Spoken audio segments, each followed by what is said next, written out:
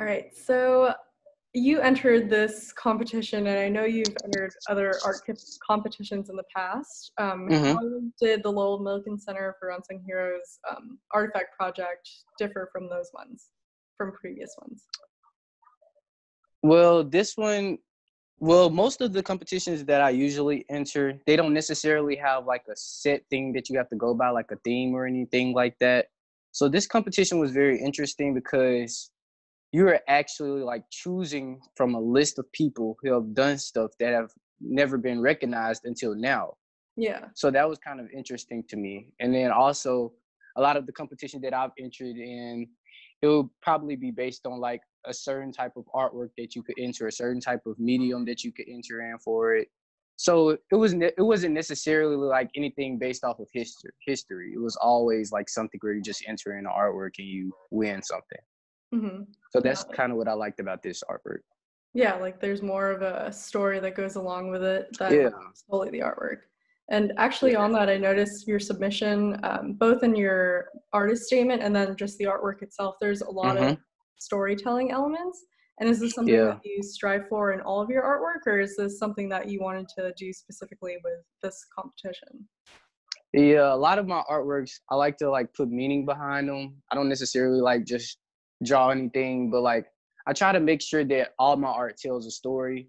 Not it doesn't necessarily have to be about my life, but it could be about anything in general, just as long as it captivates the reader. Hmm. Yeah. And has the unsung hero you picked influenced your life or the way you view life in any capacity today? And if so, how? Um, I guess I could just say that it helps me be more recognizable of things that are going on. Like it just helps me like focus on like the history behind things and how things actually like took place and not necessarily paying attention to things that were like done all out in the open, since he was actually the person that I actually like did my research on.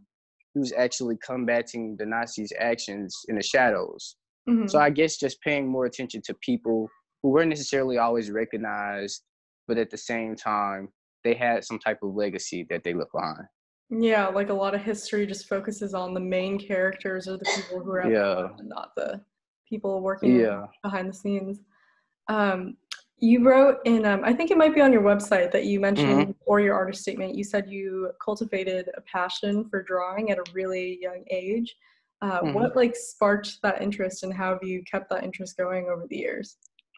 So I first started drawing around probably 6 or 7.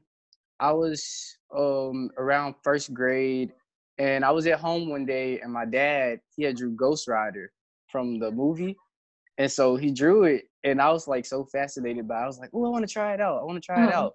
So I started like practicing and like coloring it and drawing it, and then from there it kind of sprung from that to like drawing like horses, because I was like really like fascinated by horses too. So I used to draw horses all the time, and then when I got into the APAC program, they kind of enriched me a little bit more and helped me with my arts techniques and skills. And so it kind of like progressed as I got older.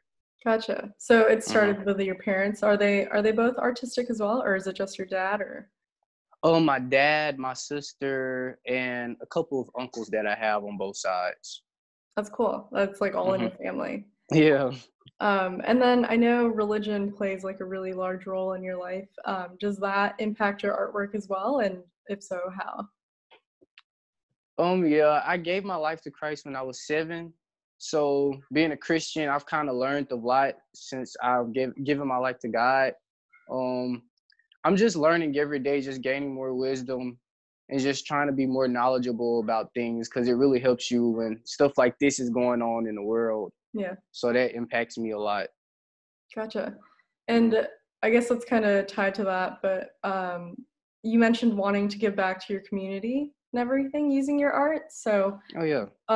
like, why? I mean, I feel like it's kind of clear why everyone wants to represent and support where they came from, but what is it specifically about your community that inspires that? And what do you have in mind specifically?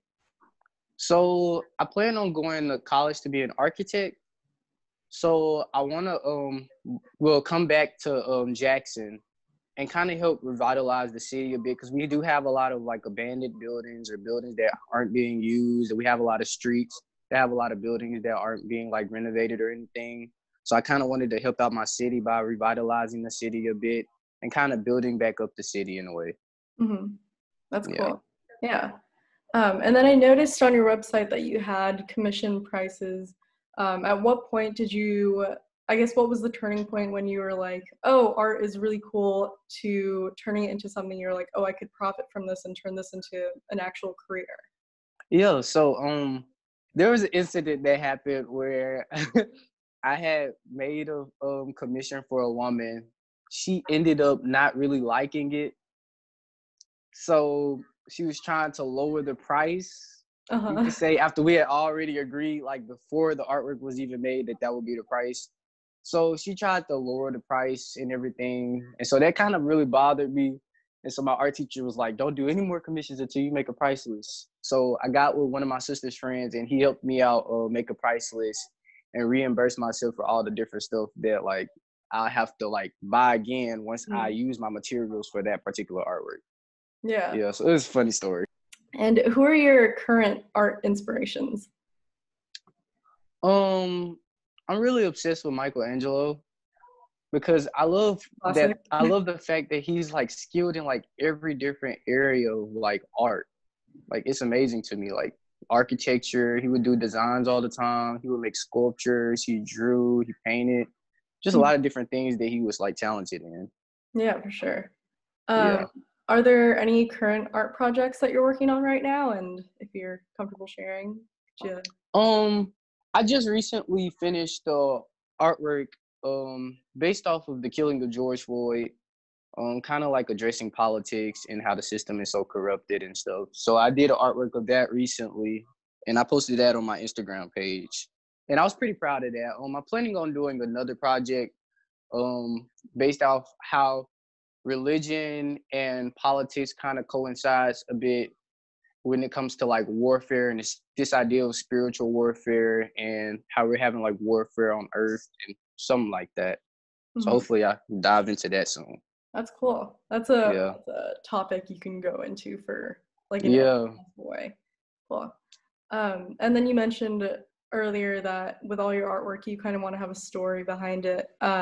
What hmm are some of like the major goals you have with your artwork, and what are the messages that you want to communicate?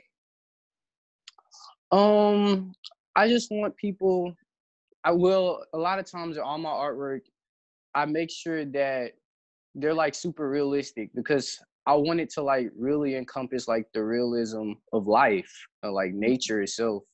And so I try to focus on making sure that all my artworks are realistic and detailed because I want people to see detail when they see my artwork. And that's like something that's unique for me.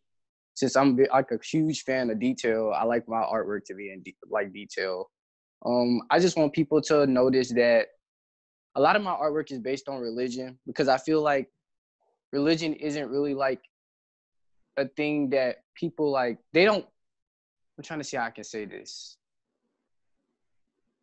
They don't really talk about it that much to where like it's like important. Like they kind of like shade it off to this particular thing and make it seem like it's this, but it's really not, and it's more than what they say it is. So I want to give off like a different view of Christianity in a way. Mm-hmm. It's So cool. that's pretty much my sole goal. Yeah, thanks for joining me today.